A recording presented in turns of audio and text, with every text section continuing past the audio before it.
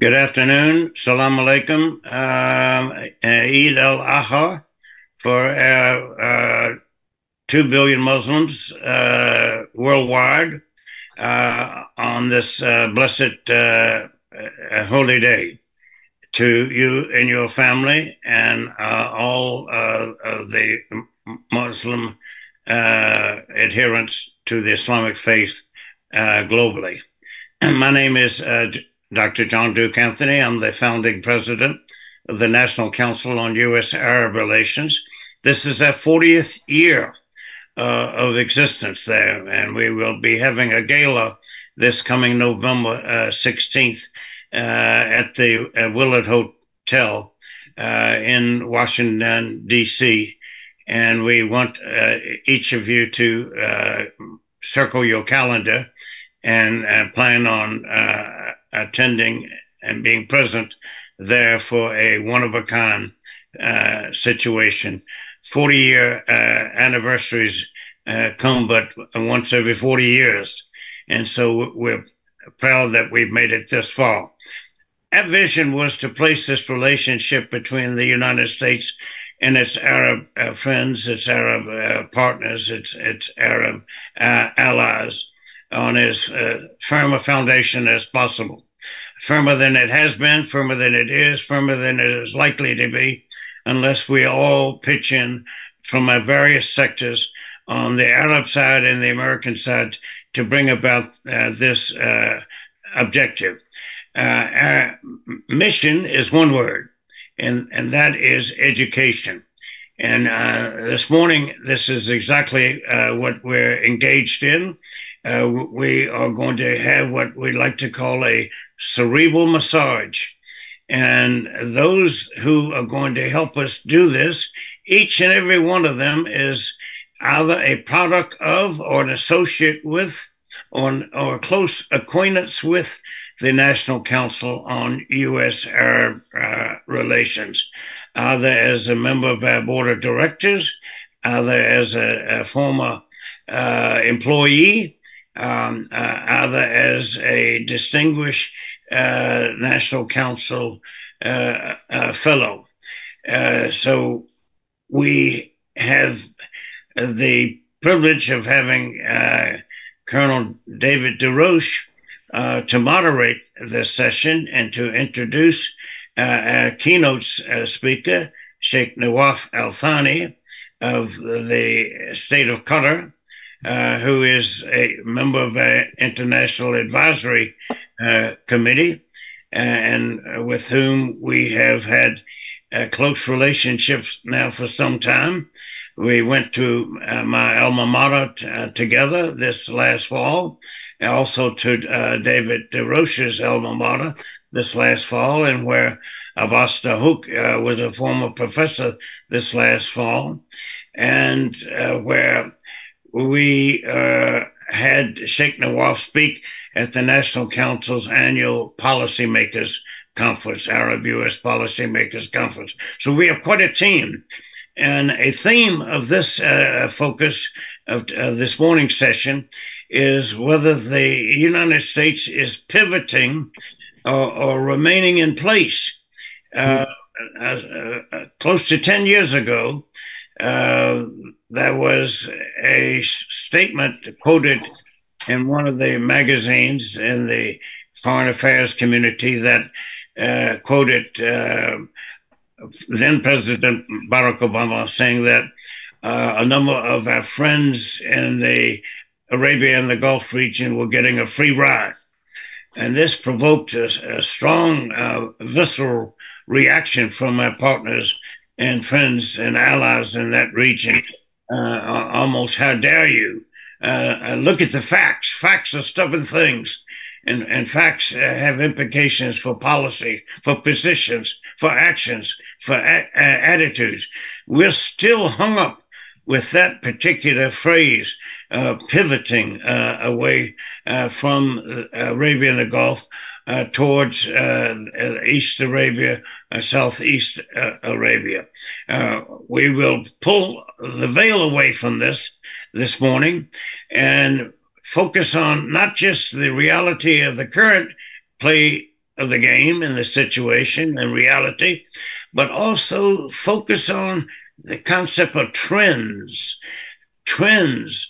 People who are in the defense and aerospace industry are long-term players as well as short and medium-term players. And so I'm old enough and young enough. Some days it's difficult to determine which one is which. But I can recall at the end of the Iran-Iraq War, no, earlier than that, at the end of the October 73 war, there was a question of, all right, now, the Arab armies in the Eastern Mediterranean have been resoundingly defeated by Israel. What is likely to be the situation for the next 20 years? Where are the phrases of threats likely to come from?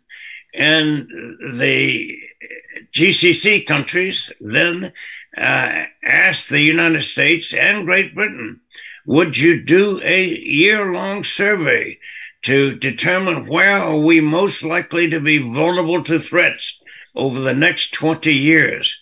The United States came out with the conclusion you're going to be vulnerable from the north, from Iraq and Iran, and possibly an invasion of Kuwait, and you're going to be vulnerable from the south in terms of instability and insecurity across the border from Saudi Arabia.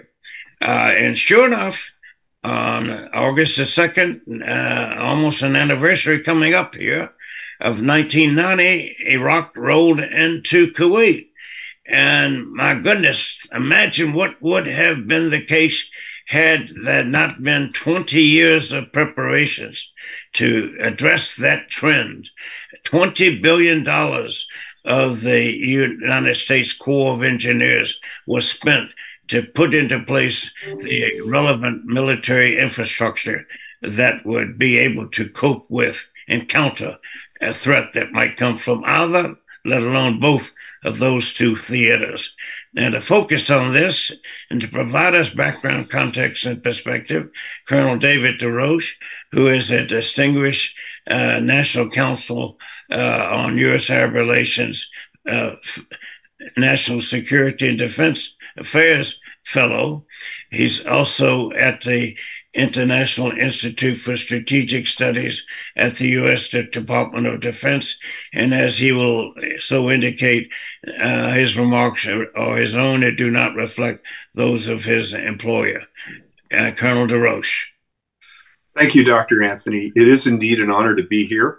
All of our speakers today are longstanding associates, partners, co-workers of the National Council on U.S.-Arab Relations, which is really an extraordinary organization in that it reflects the vision and drive of one man, and that's the man you just heard from. As he did note, I do not speak for the Department of Defense. I'm required to say that myself, even if somebody else previously says it for me. We have today a treat. We have three practitioners who have been intimately involved in the issues of the U.S. security presence in the Gulf. The pivot has been an active item of discussion really since the 2010 Quadrennial Defense Review. It's been much discussed. I personally have given, I came to count over 15 lectures at various fora on this topic, and sometimes to the same forum one year after another, and it just doesn't set in. My point is always that the pivot is away from Europe, not from the Gulf. Europeans don't like to hear that, but you know, they're Europeans. Anyhow, to our point today, we have some wonderful speakers. You can submit your questions in the YouTube, and I will put the questions to the speakers there. I'm sorry that we're not able to have full interaction, but in this age of Zoom bombing and malign online activity, Lord only knows what you would see instead of these three experts here. Our first expert is one of the more forward-leaning Gulf intellectuals on defense issues. He was an outstanding, I first met him when he was a student at Qatar's Joan bin Jasm Command and General Staff College, which had the highest academic standards of any Gulf-based military professional institution. He was he was the outstanding graduate of that institution during that period. And he then later served with distinction as Qatar's defense attaché to the United States and Canada. Have to point out in Canada as well, which, in addition to providing smoke along the eastern seaboard today, also has long-standing defense things. And he remains active as a commentator, as a frequent visitor to American defense institutions, and as a great insight on what is often opaque defense decision-making processes in the Gulf. So it's with pleasure that I hand the microphone over to Sheikh Nawaf El-Thani.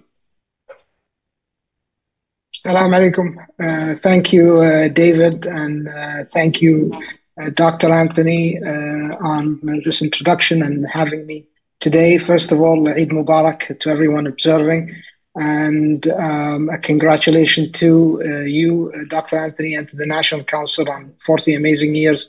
Looking forward to later this year celebrating formally this great achievement. Discussing the position of the United States in the Middle East from a Middle Eastern perspective, I think should look at a few things prior to that. The perception of the US's presence in general, because you cannot decouple or unlink the US presence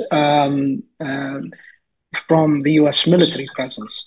So my views here are my own, my personal views. I do not represent or by any means these views reflect the views of the government of the state of Qatar or any of its agencies, but rather my views are an amalgamation of observation of both public and government perception of what the US is currently and what it could be in the future when it comes to its presence. Now, looking at the perception, there are three main points, and I think there's going to be a recurring theme of threes in what I'm going to be discussing today. First of all, a historical context and the polarizing influence of the United States. There has been for many years and decades a historical context within the Arab population of Western influence and intervention. It's not focused mainly on the US, but it's historical, going back to colonial times. And often that leads to negative sentiments among the populace.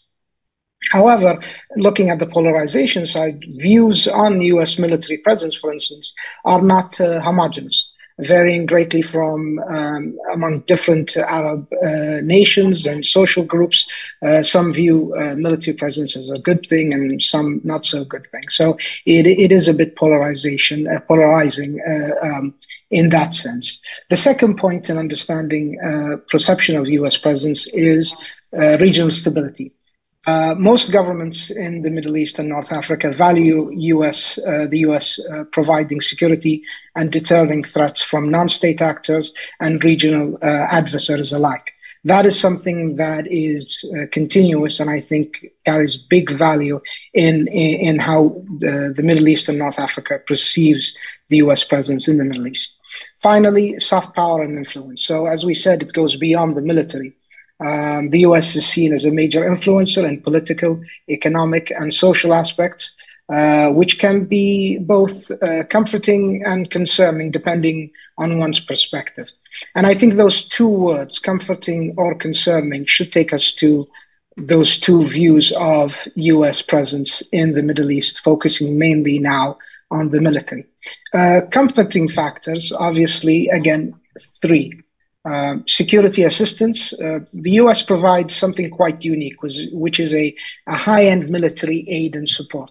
And the key words are here, high-end. Many nations can provide capabilities, but at a high-end, consistent, reliable level, I think the United States is quite unique in that ability.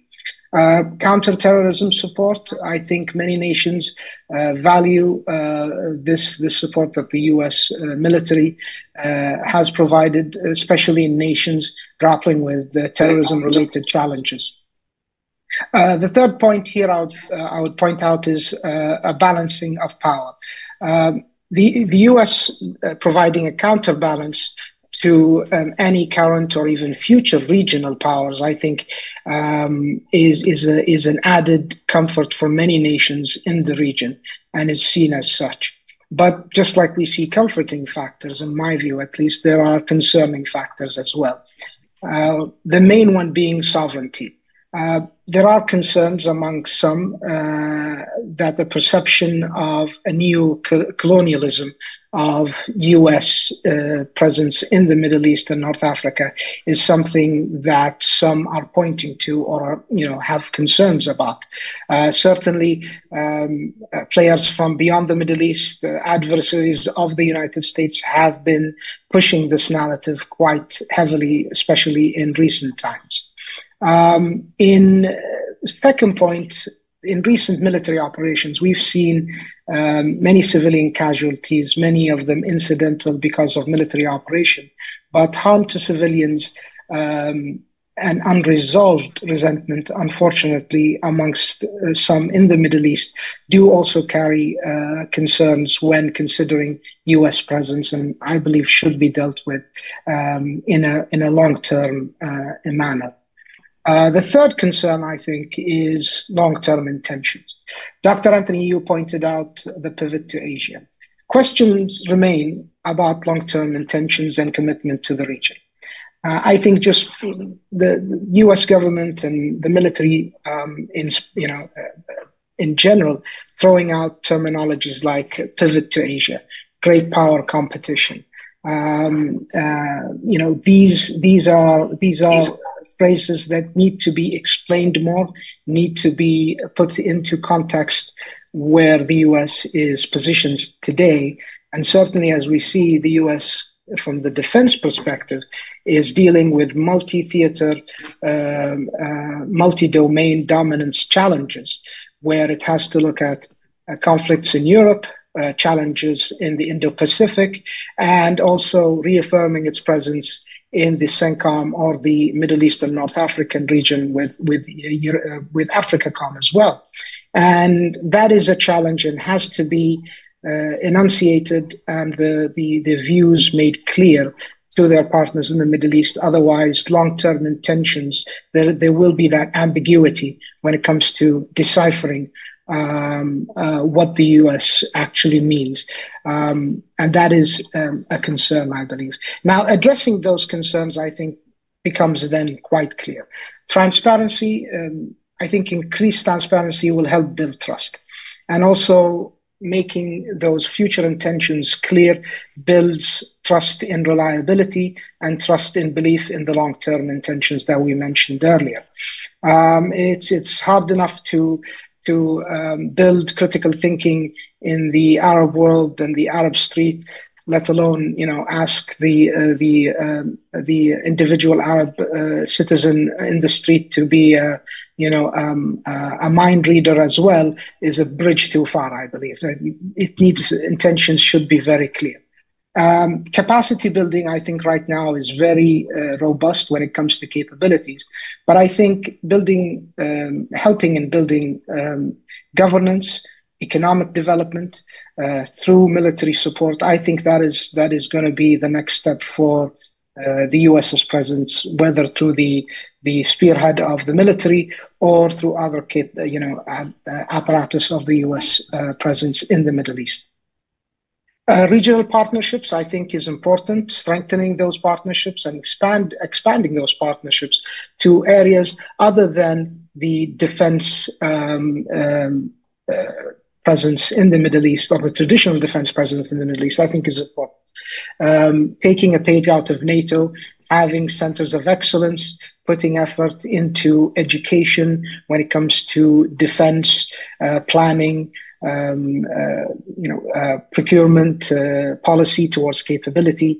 Those give a sense of sustainable presence, but also benefits both the indigenous capabilities of the host nations in the Middle East and North Africa, but also gives reassurance of the US's presence in the long term. Cultural sensitivities, I think, is quite important. U.S. policies, I think, should always be respectful to social norms and religious beliefs in the region, and that is quite vital. We see these cultural questions now being hashed out in the United States. The concern is that those questions now overflow into policies that reflect into presence beyond the United States' border without putting into consideration those cultural sensitivities. And that is a very important tool for the US to have a long-term trusted presence in the Middle East, in my view. Finally, conflict resolution. I think the US should invest heavily in the apparatus of conflict resolution. There are many nations that are looking at stability through peace and not through war, as especially in these days, as a way forward. I think looking at the state of Qatar, where I am right now, has proven itself quite prominent in the area of conflict resolution through negotiation and through coming up with amicable solutions to quite complex questions. And I think the US should invest in those areas. And I think with that, those main points look at the Arab perspective for whether the US is remaining or leaving, to put it, oversimplistically. But I think it's a complex question. I think it's a question that has to be put in the grand scheme of the global US military presence without losing sight of local issues and concerns of the Arab populace. Thank you. That was wonderful. Thank you, Sheikh. I appreciate it. That's a concise, succinct statement of the issues at play. The regional perspective is, of course, important, and the National Council is a forum where we've heard the interaction between regional and American analysts going back, as I said, almost 14 years now. But that's about as succinct a description as you'll get. Let's move now to a person with a remarkable pedigree. She has her resume, rather, or her pedigree is impressive as well. Her father's one of the greatest men I've ever met. She has worked at the National Council on U.S. Arab Relations and at my institution, the Near East South Asia Center for Strategic Studies. She's also further on down, which she does, was the director for Gulf Affairs of the National Security Council in the White House, among many, many other postings. She currently works for a commercial firm, Red 6, which is one of the global industry leaders in counter-drone technology, and is just a force of nature. I'm honored to call her a friend and always learn something for her. Ms. Fontaine-Rose, the floor is yours. Thanks so much, Dave. Great to see you. Great to be here with the council, one of my early homes. And Eid Mubarak to everyone who's watching. I'm going to present a contrarian view here, half because this kind of thing amuses Dave, and also for the purposes of provoking thought and debate. So let me lay out this view, and then we'll walk through it. I believe that the U.S. is not pivoting away from the U.S. or from the Middle East, but that the Middle East is pushing the U.S. out. Now, let me build the case. We'll walk through this together.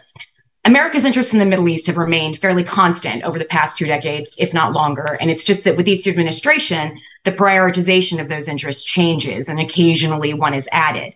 But they've been outlined in fairly consistent language in the national security strategies throughout these years. And these interests broadly are, just as a reminder, open and sustained markets for U.S. businesses, secure international shipping lanes, consolidate counterterrorism gains, say that 10 times fast, contain and deter Iran, and compete with and counter Russia and China, which is one of the one of the newer acts.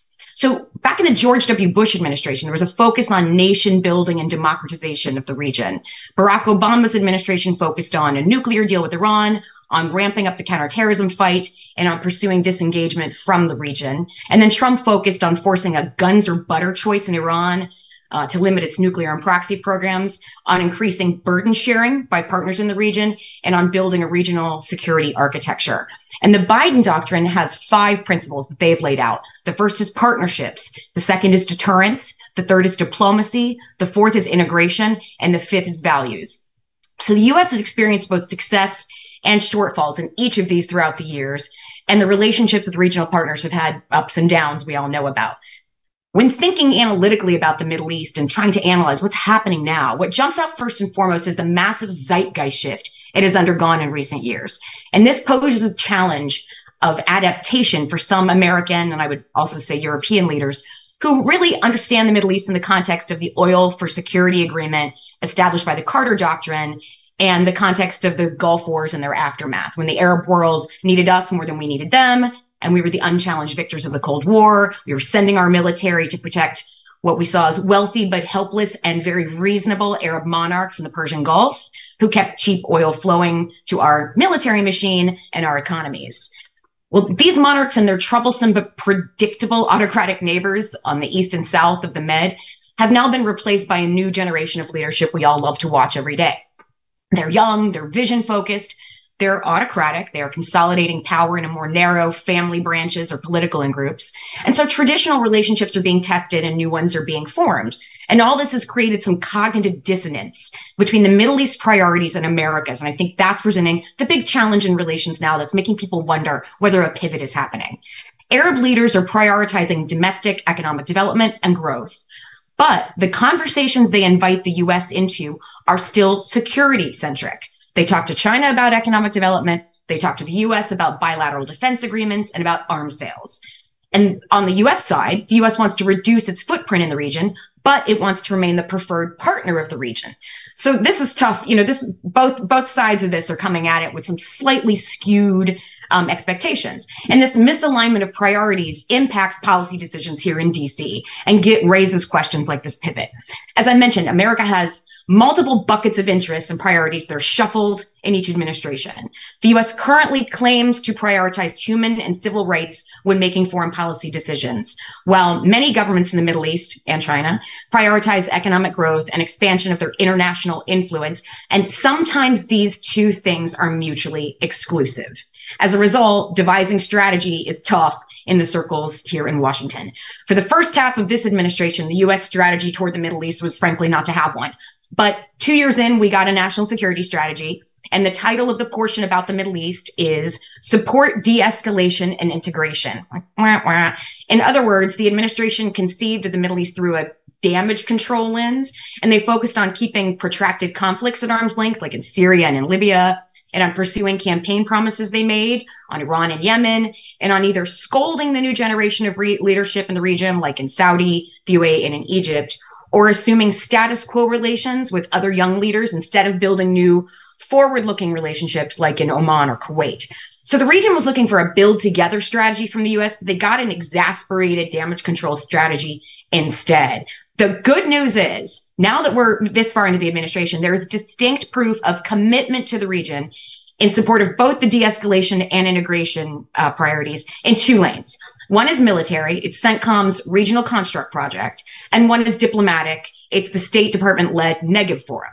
And these are I'm just using these as big examples.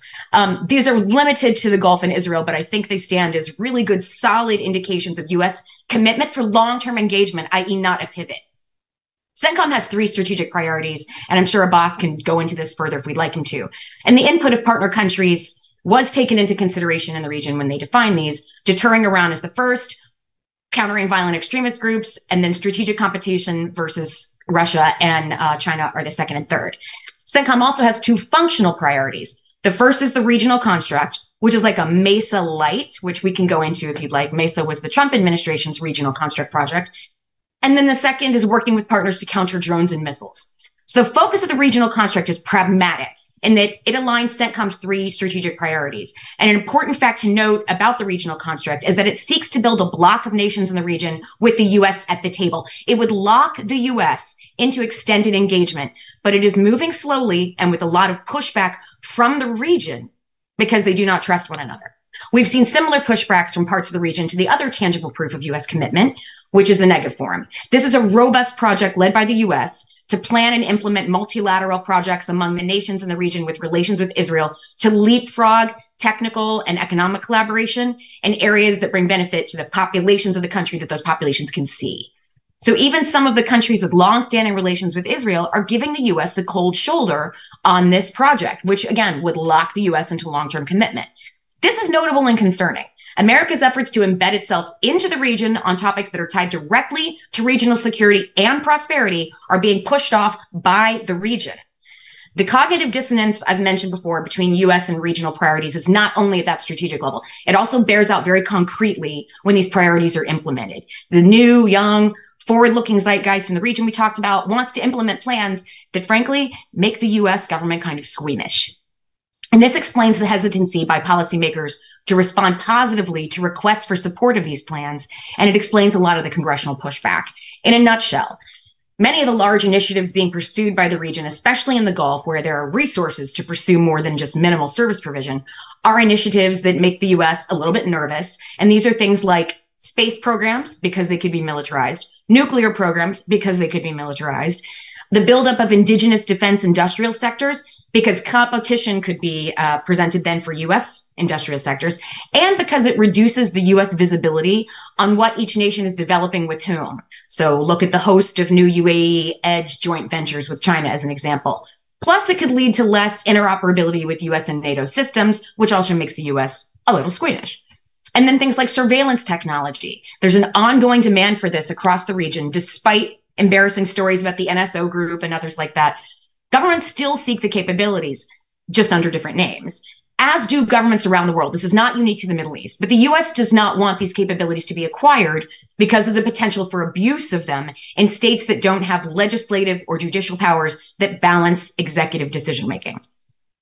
One factor that the region, I think, must consider when assessing the US approach to security partnerships is the crippling effect of their strengthening relationships with China and in some cases Russia. Most countries in the Middle East tell us that these relationships are for them purely pragmatic. This could be completely true. But what is also true is that China and Russia regularly conduct operations to steal US military technology. Simple fact, realpolitik. This kind of mutual espionage is the large piece of the gray zone war we talk about that's going on between the US and China and Russia. And this means the US can't risk placing new or sensitive technologies in countries or on networks where China and Russia are also present, or in military offices and on government systems. This is not a fault of the Middle East, but it is a fact. And it must be factored into pragmatic approaches to the US Middle East security partnerships and other partnerships. It's also a fact that countries in the region are creating joint ventures with China that I referenced to develop sensitive military equipment. And it is a fact that China is very clearly listed in America's national security strategy, available unclassified online to anyone, as the US's top security threat. So countries in the region are choosing to become best friends with America's biggest adversary. And I want to make one important note on this. This fact will not change regardless of who is elected president in the US in 2024. Preventing China and Russia from overtaking the US on the world stage is the #1 priority in the new United States national security strategy released by the Biden administration, as well as in the top priorities of the last several administrations. And it remains a bipartisan issue of support in Congress. So if Middle Eastern countries make sovereign decisions based on pragmatism to continue to grow closer to China or to Russia, to these two US competitors of sorts, they are forcing a US decision to limit the transfer of technologies, to limit the transfer of intelligence sharing based on equally pragmatic concerns that the US has. Combining this fact of realpolitik with the regional states' slow rolling of America's offer to build a lasting regional construct and regional states' pursuit of nuclear programs and sensitive missile and drone programs with China, it becomes very clear that the US is not pivoting away from the region. The region is pushing the US out. But I'll say this in conclusion.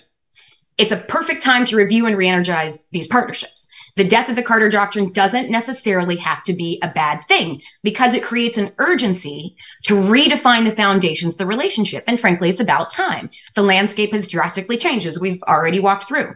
Energy for security isn't good enough anymore. Parameters of security have changed. Future of energy has changed.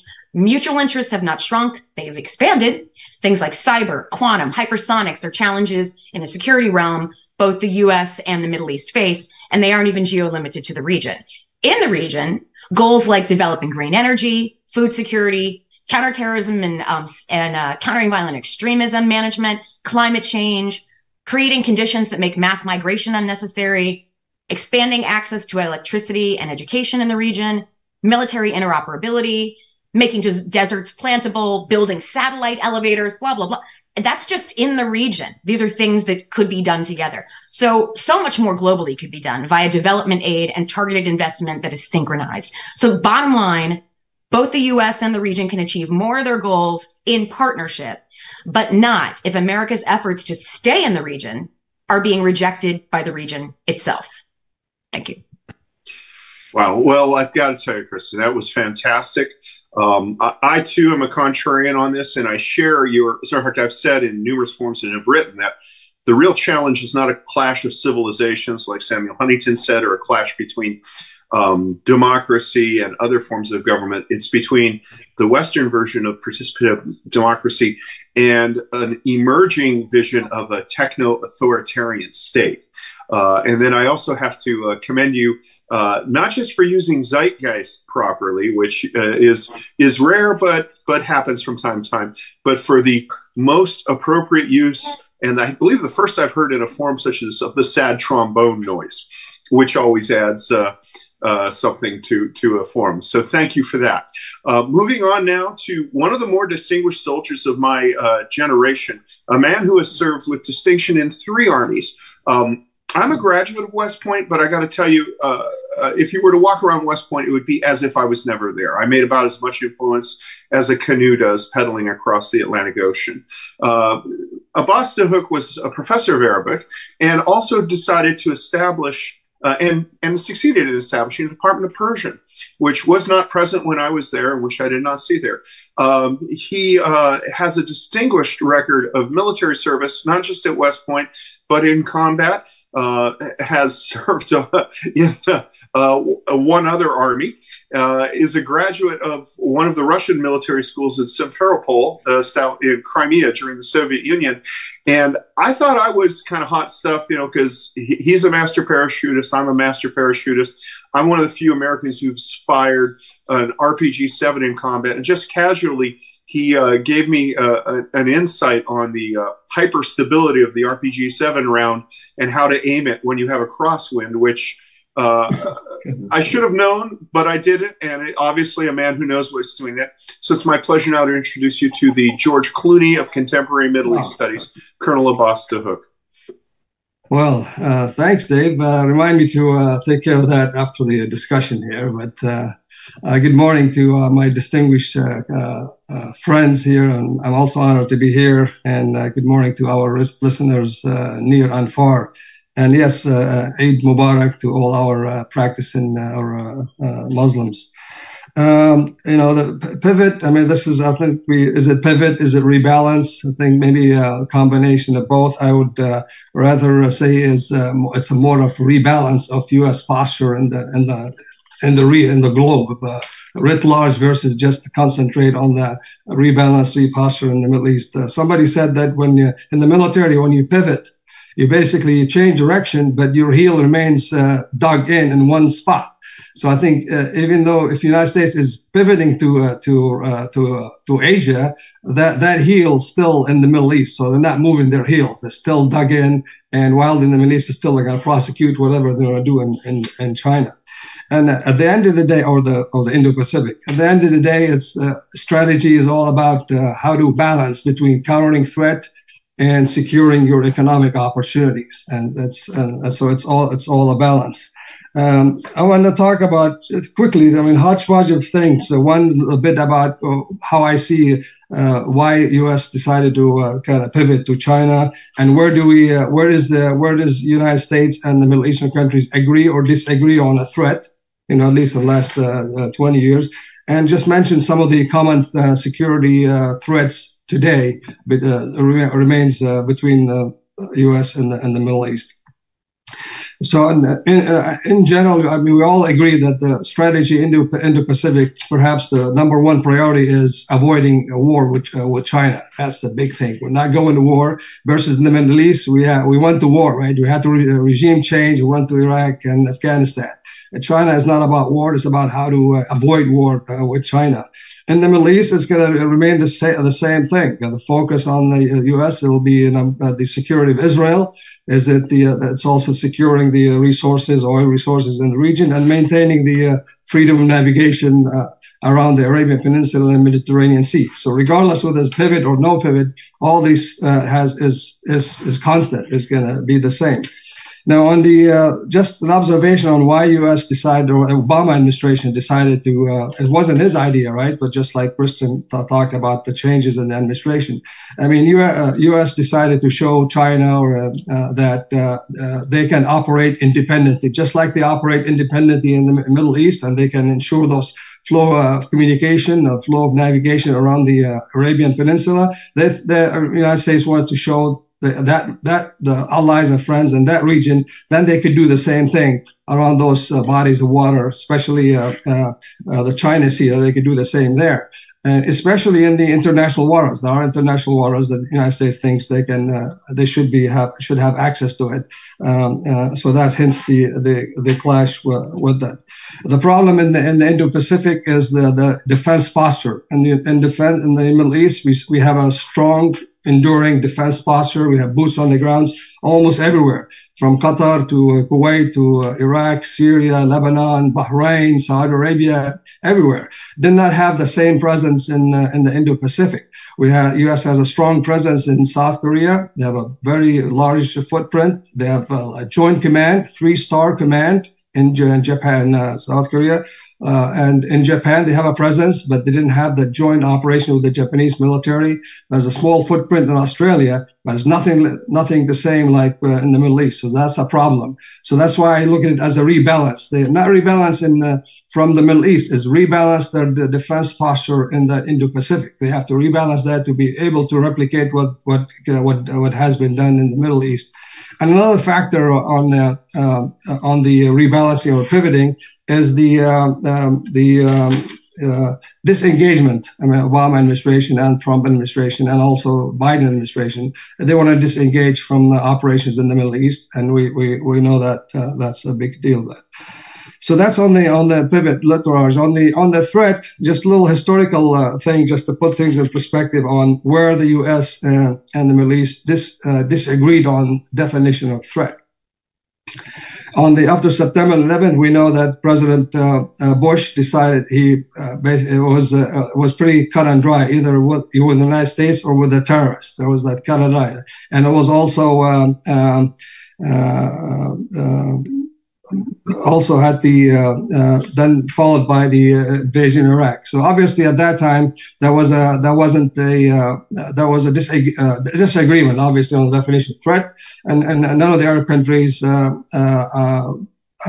helped the United States in prosecuting its operations in Iraq. Meantime, at the same time in 2003, Saudi Arabia faced the same threat. There was also the Al Qaeda in the Arabian Peninsula. But the Saudis, they looked at it in a different way, did not call them terrorists. They call them al-fi'a al-dhalla, means the deviant youth. And that's what it prosecuted differently. They were very successful to counter not only the threat, the terrorist operations in Saudi Arabia, also they were able to counter the ideology of that terrorist, where the United States were not able to do that. They've done a lot of chase Al-Qaeda leadership, but could not stop that ideology. So there was a disconnect in there how to prosecute the threat, the terrorism. Fast forward in 2014, when ISIS came into the picture, there was an agreement. Everybody was in agreement. Everybody agreed that ISIS is a threat. ISIS is a terrorist. And the United States at that time could not do what President Bush did. He said, "You're either with me on the terrorists. We are on a crusade. We're going to do it." Could not do that. They needed the participation of the Arab countries. And there was a meeting back in I think it was September 2014 in Jeddah. and that was on how to integrate Arab countries into the counter ISIS. And I strongly believe without the integration of Gulf states, Saudi Arabia, Bahrain, Qatar, into the counter ISIS, I think counter ISIS coalition would not have been that successful. Would have been another somewhat crusades and another Al Qaeda fight. So that was there was a lot of agreement on the terrorism, and we know what happened in counter ISIS. We're still fighting the terrorism, but at least is everybody in agreement? And the problem remains on the counter ideology part of it, still not as successful. Fast forward to 2015. Sorry about that. When Yemen, when the Houthis took on Sana'a and became the first time ever a non-state actor takes on an Arab capital, and that added another capital to the Iranian hegemony, added to Lebanon, Beirut, Damascus, and Baghdad, and now Yemen under Iranian control.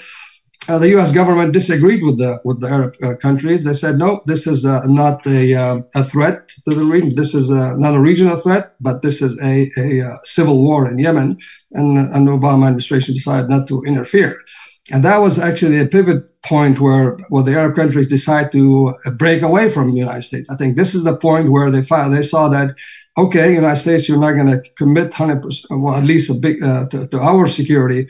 We can do it alone, and they did, and they formed that coalition, the Arab coalition. It was the first coalition, fighting coalition outside Western powers. The first one ever. There's none like it. Always, any fighting coalition in the world, you'll see some Western element into it. They did that by themselves. They did unprosecuted. Not only they started the war themselves without any support from the U.S. There was a political support. There was a U.S. resolution 2254, basically describing that this operation is legitimate. Houthis must stop. Houthis must leave Sana'a. Houthis must disarm, and so on. So that was big point. Also, was a disagreement on that. The fourth, the fourth one, the disagreement I want to talk about is how to counter Iranian nuclear program. In this case, both the United States and the Arab countries agree on that. They all agree, including Israel this time. This is unprecedented, where Israel now became part of the picture on defining a threat, and where everybody agreed that Iran will not and should not be a nuclear-capable country. However, the disagreement was on how to get there. Obama administration decided to do it alone, decided to do the JCPOA by itself without even consulting regional countries, not even consulting Israel.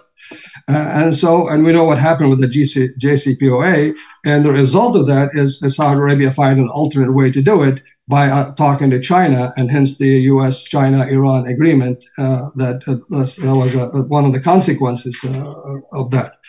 So this is a little illustrative to see the dynamics of pivot, dynamics of the threat. The last thing I want to mention is currently right now, even though there is a rebalance, there's a pivot, there's a disagreement on the definition of threat. Because again, strategy, you need to have a strategy, you have to define the threat. And we can't have the United States and Gulf countries conduct strategy together or exercises without defining what are you doing together, what is the threat, or what are the common opportunities. But there's a common security threat between the United States and the Middle East remains the same. Obviously, one right now is you have the air missile defense. You got to have that's important for the United States also because the United States is still present in there. Not only presence in terms of defense posture and equipment. You have thousands of U.S. citizens still actually living and working in the Middle East, and also that's a threat to them. The cybersecurity is also a threat for both. And maritime security is also a common threat. They need to work together on it. And then obviously Iranians, the proliferation of the UAVs across the region and providing such capability to Hezbollah, to Hamas, and others. So that's also a common security concern. Last thing I want to talk about on the operational side in the Middle East, there's two big things happening in the region, still very robust, is the coalition maritime forces out of Bahrain. I mean, this is still, even though we're talking about pivoting to Indo-Pacific, where Indo-Pacific became the number one priority for as a geographic command, not CENTCOM, because all through the last 2 decades, CENTCOM was priority one. Now CENTCOM is priority two after Indo-Pacific. But yet we still have this coalition, coalition maritime forces. It has the largest maritime coalition in the world, literally, and it's still in there. 34 countries operating. All the surrounding countries are part of this coalition. They have multiple task forces of counterterrorism, counter-piracy, all the way till now. You have recently introduced new task forces, artificial intelligence, UAVs, unmanned vessels. Now they're trying to do what's called the digital ocean. They're trying to enhance this the operating picture, all that, which is pretty good. But what happened is still lacking the political will to act on whatever they find. I mean, it's nice you use that as deterrence. You're finding a lot of things, but still, and that's a criticism from the Gulf countries to the United States. I understand you have this capability, but you're always finding illegal activities on the high seas, but we're not doing much about it. And confiscating some drugs, confiscating some weapons going from Iran to Houthis or to Hezbollah, but Iran continued to do that. So this presence remains the same, but lacks a political will to act on it. The other big thing happened recently, also to prove that the pivot is it's not that. I mean, that the U.S. presence in the Middle East is important, is that recent exercise that happened between the United States, I think, beginning last year, the Juniper Oak. This is the largest military exercise ever that happens between the United States and Israel. That's it. I mean, 2 countries came together and did that exercise. You have 6,400 Americans in the soldiers, airmen, Marines, and sailors that participated in it, about 1,600 Israeli forces, over 250 aircrafts. I mean, this is a gigantic exercise. That also another proof that region is still very important in the United States. And it's perhaps there is some rebalancing of posture to counter China, but the anchor will remain in the Middle East for a long time to come. I'll end it here. Well, thank you. That's a lot of food for thought. So now we move to the question portions. And again, if you submit your questions to the YouTube, we will amalgamate them. And I'm sorry we can't go directly out, but we get people putting, videos on and screaming obscenities or whatever. So it's my job to scream obscenities, not the random public. So our first question, which I'm going to throw out to the group, and I think we'll do this in random, is about defense diversification of defense resources. All 3 of the speakers have spoken on this to some extent, but oddly enough, what we didn't mention was what happened in Russia over the weekend. And normally the go-to diversifier from Western arms sources for the Gulf and the Middle East is Russia is the first choice. China is the second choice, both because of inferior quality of defense products, as well as just the fact that they don't have the long track record of military sales. They have commercial sales, but not that, with 1 or 2 exceptions, like surface-to-surface ballistic missiles between China and Saudi Arabia. So can we talk a bit about diversification? First off, in terms of outside suppliers, Russia, China, has the events in Russia affected Russia's reputation as a reliable supplier of weapons, or as a supplier of first-rate weapons, and that could be the coup or the war. And then the possibilities for domestic replacement of imported weapons. And we'll do it in order. So let's start first with you, Sheikh Nawaf. Okay, first of all, there were a lot of military academy names being thrown about, so I just want to set the record straight here. Everyone knows the best military academy is my alma mater, Ahmed bin Mohammed Military Academy, where being a parachutist is a prerequisite to graduation. So chew on that, Colonel. Going back to your question, I think diversification is happening, definitely. Just as an example, in Qatar, We've been diversifying our weapons throughout NATO countries. Now, you may say, well, it's all Western. Well, I mean, it is diversifying away from US equipment. So we see French airplanes, UK, European airplanes, ships from NATO members, from Italy, Turkey, and that is to build a capability that is NATO compliant, that it is easier to operate. Now, I can't speak for other nations that go beyond NATO, obviously, but at least from my observation on Qatar, with the modernization of our military in the past 5 years, we've seen a diversification of the source from multiple NATO members. And I think that shows that no one country is wedded to a product from a nation, but to a capability. So whatever capability is provided, I think, as long as it works within a system and a doctrine in a effective way, that will be the way that nation will go. And I give an example about Qatar, obviously, but other nations will choose to go to wherever that serves their own doctrine. Okay. Ms. Fontenrose.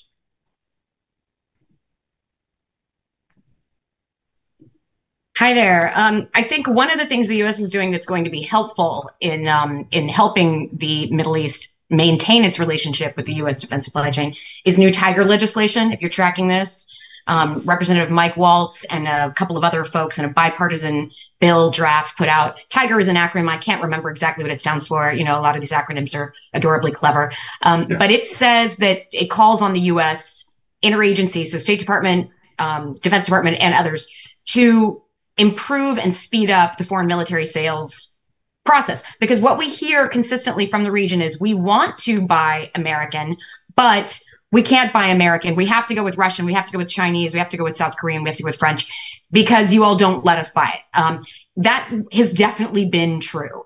But we've also seen, for instance, even the Biden administration has approved pretty much every sale the Saudis have been waiting for, except for PGMs, except for precision guided missiles. But everything else has been pretty much pushed through. And hopefully this legislation will get some of the interagency moving. We had, I think, a setback a little bit earlier this year when the State Department issued a new combat arms transfer policy, or conventional arms transfer policy, sorry. And it made the FMS process even tougher. We call it the CAP process. And it instilled even new hoops to jump through, many more human rights reviews, for instance. And it was sort of completely against what a letter from 6 or 7 U.S. career ambassadors had said to the State Department earlier in the administration, which was, if we don't fix our foreign military sales process, we will lose out here to China and Russia, who do not tie to their foreign military sales the things that we tie in terms of human rights reviews, in terms of packages, in terms of end user requirements. And because we can't get them things when they are facing imminent threats from Iran, from proxies in Iraq and Yemen, then we are not giving them a choice. We need to be giving them a choice. So in my opinion, State Department, the new transfer policy goes against what State Department ambassadors operating in the region were saying. And we saw pushback from DSCA within DOD. We saw pushback from the Office of Secretary of Defense. They arrived at a compromise over several months, but it still makes that review harder. So now this Tiger legislation says, fix it. This takes way too long. There's one thing, though. This is something we should be encouraged by, but the one issue is that a lot of the problems with foreign military sales happen in Congress. So they have roughly 30 days to review a foreign military sale once the Political Military Affairs Bureau at the State Department puts it on their desks. But that's not in writing. So if a congressional member wishes to slow roll a sale because they just don't like a country for any matter of reasons, they can sit on that for months and months and months. There's no legislation that says if they do not respond within 30 days, 60 days, 90 days, whatever, then the deal is considered approved. So it's a way for Congress then to drag out that process, even if you had state and DOD just churning these around quickly. So we still need to address that. But anyway, I'm just speaking to the American piece there. We can go into others if you'd like, but I'll leave that for Abbas to talk about. And no, that's a good point.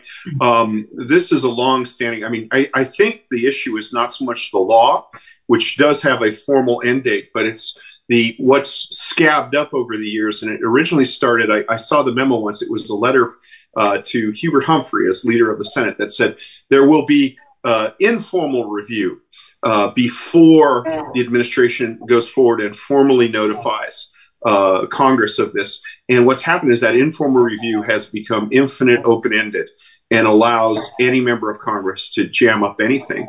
But I think the summation of your remarks is really the role of the legislature. And I think we have to take into account that the president is this administration is trying to balance its legislature, which has some very active members, Chris Murphy of Connecticut, who quite frankly want to see all weapons sales be based on what career diplomats and career security persons would consider to be political factors rather than that. So it's tough. It's tough.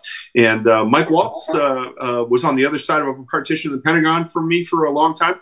And we often declaim this, but I don't think he'll have any success, quite frankly, because what he's basically asking the legislature to do is to restrict its ability to interfere. But we'll see, inshallah. Colonel DeHook, you've wrestled with these issues in real life and in many countries. Yeah, I've done that.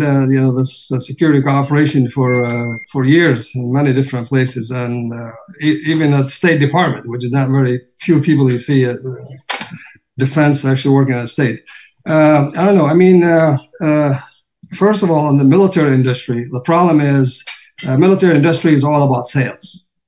And you can expedite that through Congress, state, DoD, and deliver products and articles and services, but that's halfway there. You still have to not only train them in the United States, you still have to do like joint training to have an interoperability between troops, and to get proficient on this equipment, you have to train jointly, and that's not happening at all in the Middle East. I mean, and for the last 2 years, the United States has been involved in combat. Most of the boots on the grounds, the people that actually has to do the training, the military, the army, and Marines, they're not available. They're fighting wars in Afghanistan and fighting wars in Iraq. So there was an influx. You're buying equipment, but you're not integrating this equipment in a right way. So that's the shortcoming from the United States. Even though there might be a will on behalf of the friends over there, there is a will to do that, but it's not happening. So again, it's a full cycle. We U.S. talk about full cycle, but the full cycle is not within just from on the partner side. We have to have a full cycle on our side, and nobody is addressing that full cycle on the U.S. side. And on the diversification of the thing, that's, it worked well for Qatar. It has multiple different conditions than Saudi Arabia. Saudi Arabia went to Yemen. The diversification was a problem, right? Because you deploy the war with assets from China, from United States, from South Korea, from Italy, from United Kingdom. It's very hard on the battlefield. Logistics is very, very, very different. And I think what's happening here, it's diversification is still fine, but what the countries are looking for, not just buying it, right, or co-develop it, they want to do it jointly in country. So when things happen in the future, they don't rely on supplies coming from the United States. They want to be able to produce it in country. And if I can't produce something in country, I'm not going to buy it from you. I'll buy it from China, or I can produce it in country, I'll buy it from Russia. So it's not just diversification, it's also ability to localize this for many reasons. One is to create jobs right? And then it's also to maintain that you are in charge of your own logistics at the end. So. Well, thanks. And, while Sheikh Nawaf and while Kristen was talking, you highlighted another point, which is sometimes the United States is just to use Donald Rumsfeld's phrase, sometimes we're just out of Schlitz. So, we didn't have the soldiers available to do the joint training during the years of the global war on terror. One of the problems, I think, with the U.S. supplying stuff is, given the Ukraine war, a lot of this stuff is very scarce. I mean, the Raytheon's production of Patriot PAC-2 missiles is less, peacetime production was less than 300 a year. And, Saudi Arabia needs to recapitalize its, they fired quite a few. They fired several years production. And now we have Ukraine needing these. Just yesterday, it was announced that there's going to be a $15 billion Polish buy of Patriot, now PAC-3, but still, that's $15 billion stuff. And right now, I would argue that frontline Ukraine countries are probably higher up the queue than our traditional security partners in the Middle East. So there's political, there's the role of the legislature, there's the role of domestic industries, which I think Colonel DeHook and Sheikh Nawaf, you really did. And then there's also just the fact that we may not have the stuff to sell in a timely manner, which is a further complicating factor. Our next question, and I'm sorry for interjecting so much myself in this, but this is such a fascinating, infinitely fascinating issue. I have no discipline when it comes to that. The U.S. withdrawal from Afghanistan, something nobody's proud of, but the way it worked out. But since we have, a former Qatari government official, and of course Qatar negotiated, or rather hosted, the negotiations and facilitated the negotiations between the United States and the Taliban, which led to this, and then received a large number of the refugees after the implosion of this state. How has that affected the American role in the region? Are we perceived as an unreliable, inconstant thing? So we'll start with Sheikh Nawaf, and then I'll ask either of the other two distinguished guests if they have views on that. Yes, Dave, thank you. I think this is an important question. Obviously, the state of Qatar did a couple of things when it came to the U.S. withdrawal from Afghanistan. The first part is the diplomatic avenue. The Ministry of Foreign Affairs, I think, did a superb job in their continuing tradition of negotiation and finding solutions in very creative ways through diplomacy to make sure that the road was clear for any operational support that we may be needed for what happened to be, in the end, the U.S. withdrawal of Afghanistan. And I think hosting the negotiation, hosting the talks quite successfully, as I hear from my foreign ministry friends, it was quite difficult, but I mean, kudos to them for what they did quite brilliantly. The other side of that coin was the defense effort.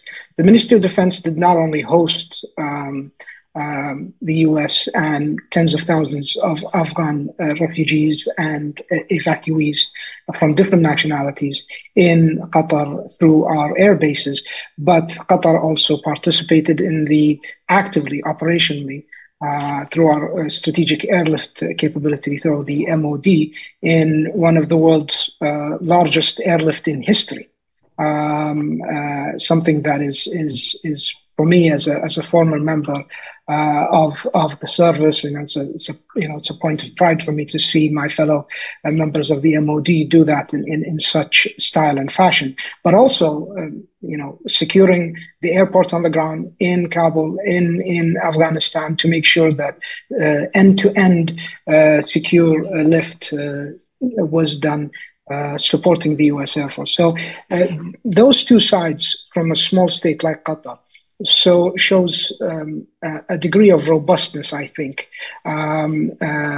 for small states to have that agility and that capability, that niche defense capability and that diplomatic agility to achieve those goals that you mentioned, that question, and become a more added value partner to the United States when it comes to those niche capabilities and deploying them in such an effective manner. Ms. Fontenrose or Colonel DeHook? No? Abbas? Well, okay. Quickly on the disengagement in Afghanistan, regardless what happened in there, they can compare that to the engagement of Russia and Syria. So, okay, look what happened in Afghanistan. Your policy changed, or have a new administration decided to leave for whatever reason. But Russia stayed, and even now, look at the war on Ukraine. and Russia in a bind everywhere you look at it, military, diplomatically, economically.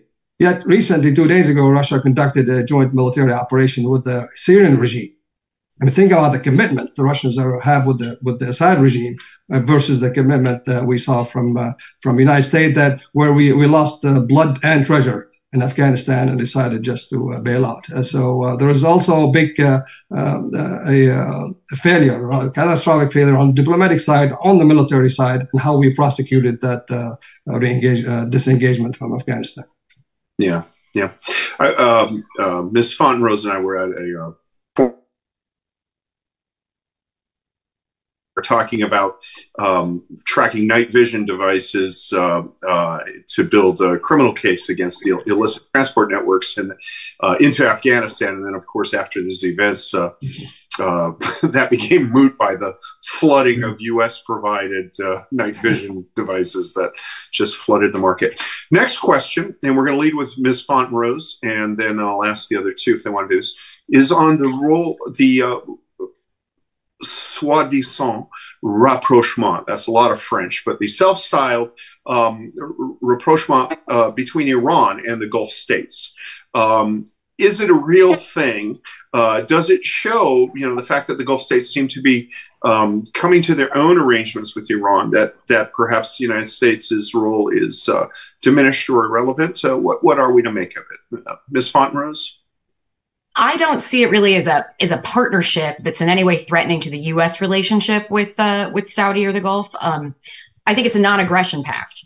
And I think neither side had to compromise anything to form the deal. And while it's a positive symbol of their willingness to reduce tensions, I don't really expect much of it. There's not any trust. Both sides are hedging. Iran is hedging against the development of a Saudi-Israel strategic relationship, and Saudi is hedging against U.S. withdrawal from or inaction in the region. So I think Saudi thinks it will get a few things. Assurances that Iran will not attack, but Iran never attacks them directly. Assurances that Iran will press Syria to stop exporting Captagon. But how much sway does Iran really have on this? And will they even try? Assad relies on that trade for quite a bit of his funding. And assurances that the Houthis and the PMFs in Iraq will not attack. But again, they can without Iran's direction. Though right now, the Houthis are more focused on internal Yemeni attacks against the STC and the official government. So I think we can expect Saudi to be disappointed. Iran has been rearming the Houthis since the ceasefire expired last fall. We saw them create new groups in Iraq to evade sanctions or create plausible deniability when the international community was focused on particular groups inside Iraq with Iranian support. So they have ways of kind of working around any promise they make not to be involved in attacks on Saudi, if those should happen again. So not much in it for Saudi, in my opinion, really, when it comes down to brass tacks. And then on Iran's side, their purpose is to drive a wedge between the U.S. and Saudi. I mean, they have a stated foreign policy goal of driving the U.S. out of the region. They're very upfront about it. They're very clear about it. We should respect that. And this is one of the ways they're attempting to do that. They're taking the threat out of any Saudi-Israel relationship as well that could develop behind the scenes by keeping Saudi at a table where their promises are also not to be the launching point for any attacks on Iran or the overflights of any Israeli aircraft that would be used to attack Iran. So I don't think we're going to see a whole lot. I mean, you can set up embassies in each country, both of which will just be filled with intelligence operatives doing on-the-ground attempts at either asset building or monitoring. Respect that. That's as old as time. But we watched China kind of be sprinkled onto the top of this at the very end. And I thought there was an irony in that the country that sells weapons to both sides of that conflict is now somehow the peacemaker. But I don't think it does anything to reduce the U.S. relationship with Saudi, with the region at all. I think the administration was actually honest when they said, "Hey, we support this agreement." Everyone has said for quite some time, not everyone, but a lot of folks have said for quite some time, look, it's not a bad thing if the Gulf states and Iran come to some sort of mutual pact of non-aggression. It doesn't mean they have to be best friends. It doesn't mean Iranian companies are going to start displacing U.S. firms in their trade relationships. But it does mean that there's perhaps less for Fifth Fleet to have to do all the time, which is not, again, a bad thing. So I think the U.S. does win a little bit if there is even momentary de-escalation. but I'm not really sure what Saudi gets out of it, to be completely frank. I still think it's great. Any moves, any confidence building measures are a good thing, as long as you don't let your guard down. I'm just not yet seeing the benefits for Saudi in this. Okay. Colonel Dahouk or Sheikh Nawaf? I would like to add something to it. I mean, you have to look at Iran in a different perspective here. From the Gulf states, if I have to pretend I'm Sheikh Nawaf right now, looking at Iran, Iran is a neighboring country. You have a 90 million Iranians. So we can't define those 90 millions by this rogue regime or IRGC. And that's one point. There is a lot of economic opportunities between Iran as a country and the Gulf states and cultural context. So those things from a Saudi foreign policy, they can't really discount all that. Definitely they don't like the regime. They don't trust the regime. But that's the one way to put a check on them is through a diplomatic process like this, or what we saw recently, bring China into the mix, reopening the embassies. I mean, the Iranian embassy just opened maybe a month ago in Saudi Arabia. So that's the dynamics here, not just what the Iranian regime is doing in the neighboring countries. Those people, economic opportunity between those countries, oil production too, oil producing country like them. So they have a commonality on the oil market. So all that the Gulf states and Saudi Arabia has to weigh in, besides the rogue behavior of the Russian regime, the Iranian regime in the region. Sheikh Nawaf? Okay. I want to talk about the U.S. election coming up. We're into the election cycle. And one of the things I think from a regional perspective that makes the United States such a frustrating partner to deal with is that, we have a government that tends to be responsive to its people. And I've always argued that, and I have an article forthcoming on this, that the relationship between the United States and its partners in the Gulf is actually based on empathy, but only at the elite level on the American side. And that among the great American public, there's a notable lack of empathy. And that's why we sometimes get contradictory policy outcomes. So things like we have a longstanding military relationship with Saudi Arabia, but when JASTA, the act allowing lawsuits against the government waiving sovereign immunity for 9/11 crimes, it passes unanimously because that bifurcated hierarchy of empathy. Would any one of the three care to lead off, and then I'll call on the rest of you for comments about possible outcomes of the election or how that might affect overall U.S. security in the region? Ms. Von Rose, okay. Oh no, Colonel Dahouk. Okay. No, I mean, I'm not an expert in, even though I live in the U.S. for a long time and watching the U.S. election, man, democracy always surprises you, right? Yeah. And especially in the United States where you have a veto on elections called electoral votes, right? So that also kind of changed you might be the popular president, but not becoming the president. That's something different, right? You don't see it anywhere in the world. I think regardless who's in the administration, I mean, it's not a constant, like we said. This is it might have some hiccups, but the only change I want to see the only change I see in the region, the change where the region realized that they have to do it, they have to contribute to that relationship, they have to hedge the relationship, they have to add to it. But which are they doing from all this vision and a new economic opportunities they see in? They open up the diplomatic efforts with Iran, with China, and all that. So I think that the U.S. They have a lot of domestic challenges that gets always reflected on the foreign arena, but that remains constant throughout administrations.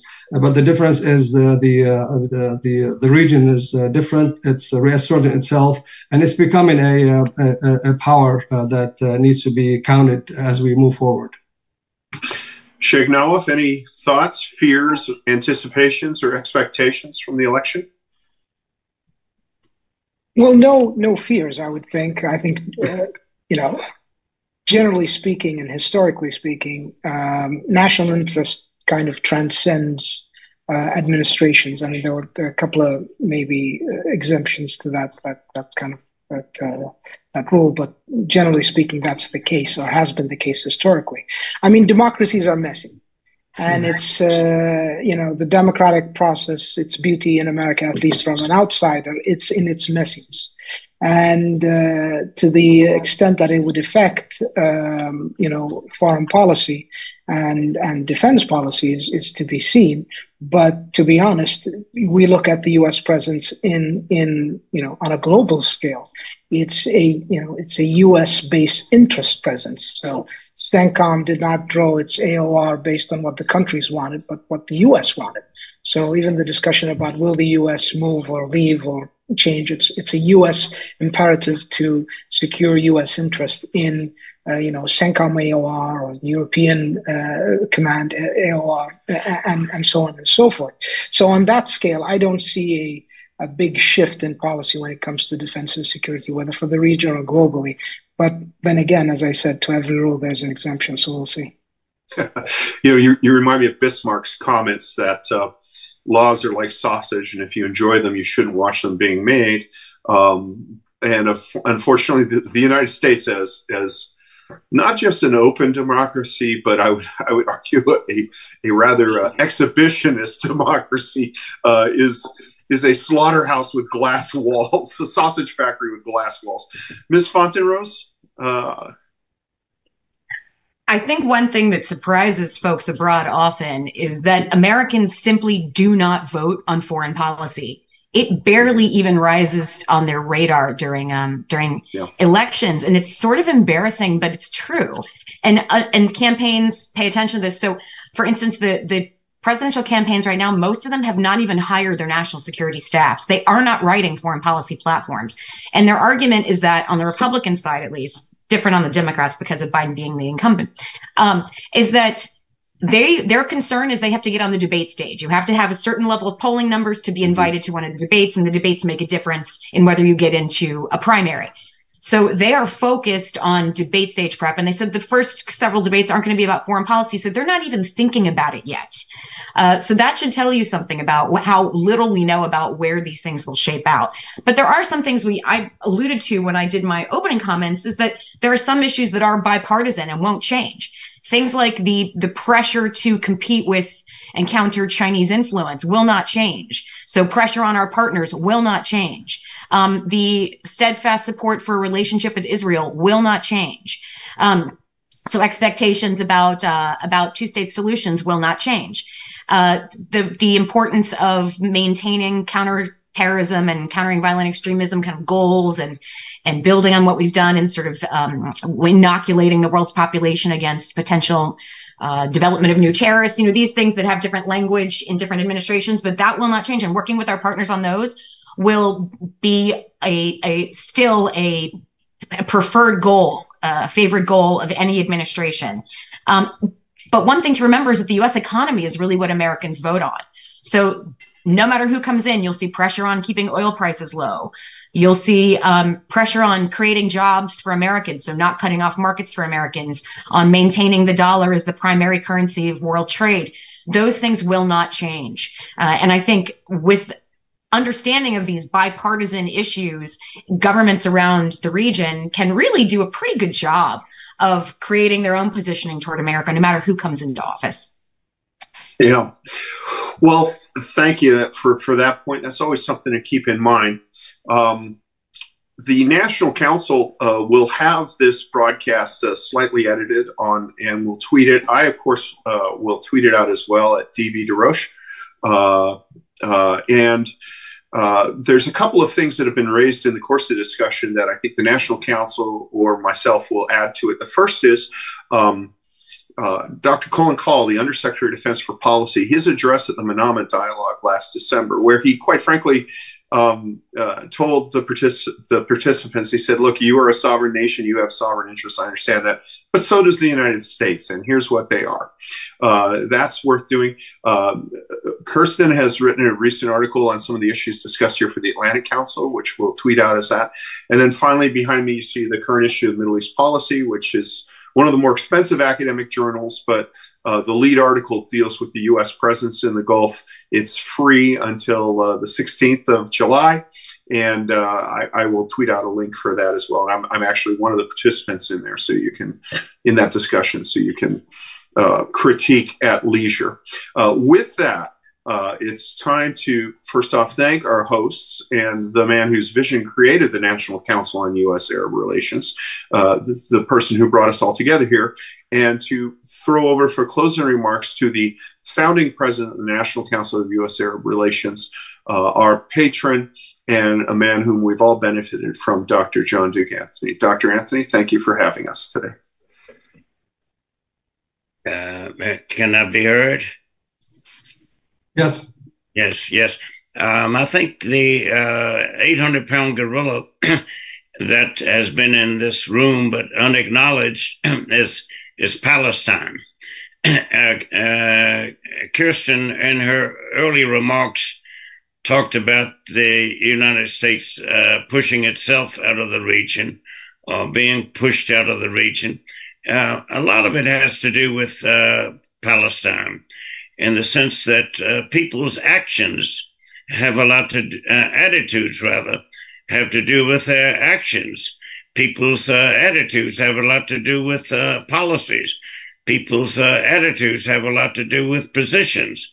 And so with regard to Palestine, the United States is guilty of shooting itself in the foot and reloading faster than anyone else.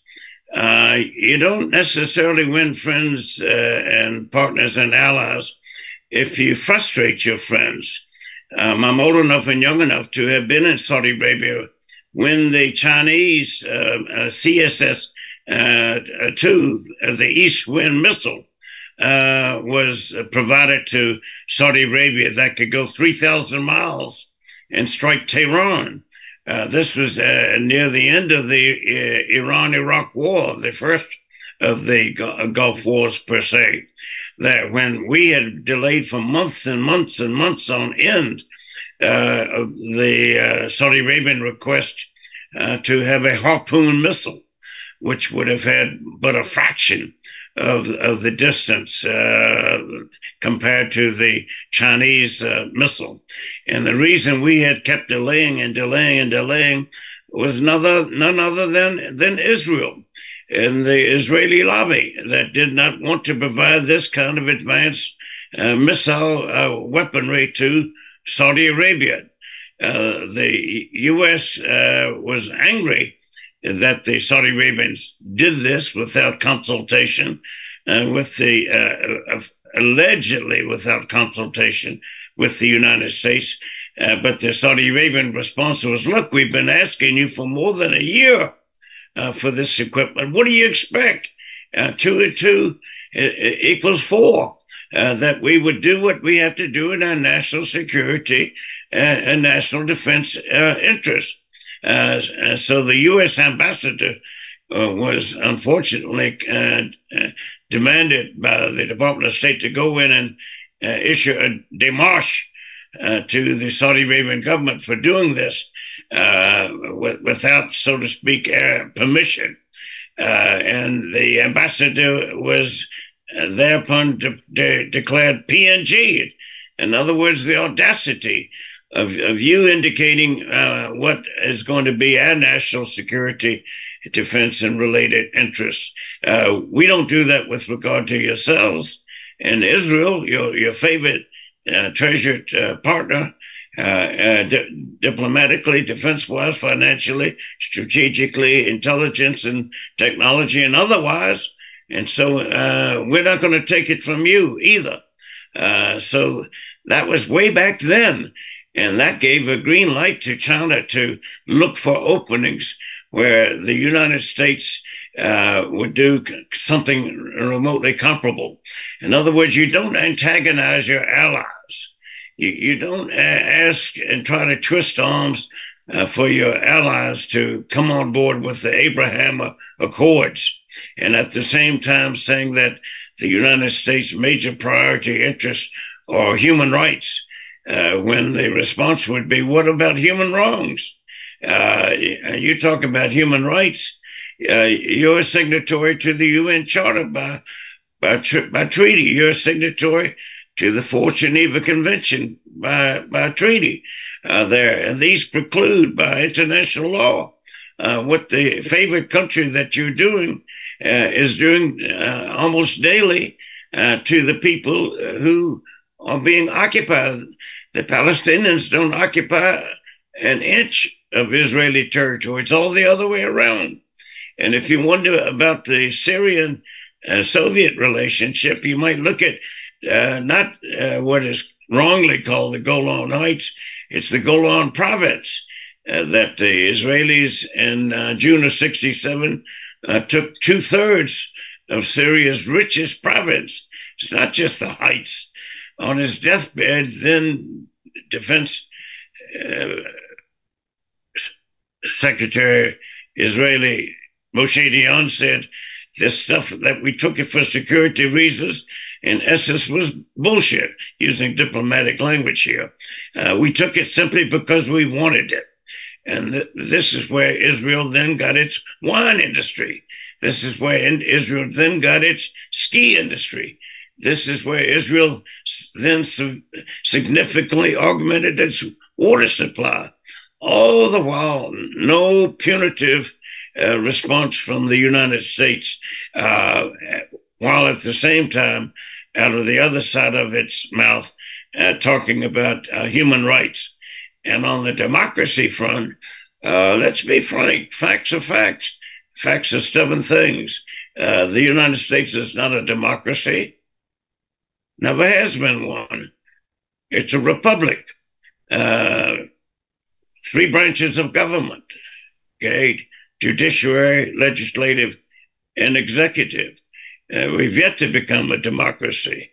And if you wanted to push that button further, you could say, if you were shaking it off, I would be tempted to say, wait a minute, in the last quarter of a century, you've had 2 national elections where the person who got the most votes lost. What kind of a government is that? You call that representative democracy? And there may be yet another challenge coming up in 2024, where in the last election, Arabs and Muslims worldwide, and those in this particular region, were dragged through the mud of American jingoism and racism, structured and systemic. And not to mention Qatar having held the FIFA without blemish, without incident, and yet being smeared almost daily through the mainstream American mainstream media about its shortcomings on human rights and labor rights, etc. I've been going to Qatar for more than 50 years, and I can say that Qatar's human rights and labor rights situation is higher or number 1 amongst all 6 of the GCC countries.